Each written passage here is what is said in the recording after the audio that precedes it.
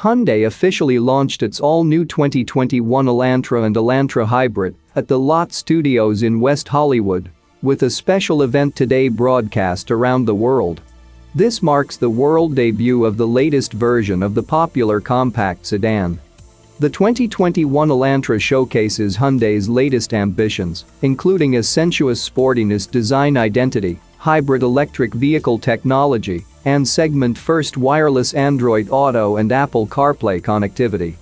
The car also provides exciting driving dynamics and the most progressive in-car experience in its class.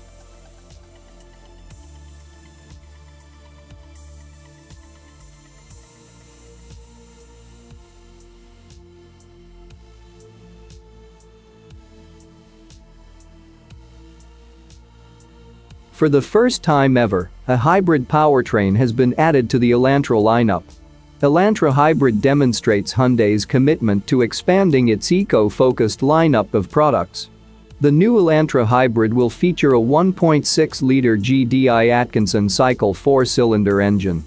Elantra Hybrid's permanent magnet electric motor delivers 32 kilowatts, powered by a lithium-ion polymer battery, with 1.32 kilowatt-hours of capacity positioned under the rear seats.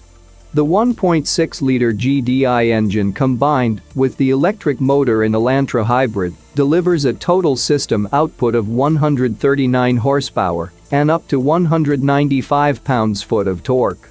This engine mates with Hyundai's quick-shifting 6-speed dual-clutch transmission, differentiating Elantra Hybrid from its key competitors because of its more dynamic and engaging driving experience. The high-efficiency electric motor has an electric-only driving mode that delivers instantaneous torque at low speeds, with available power assist at higher vehicle speeds.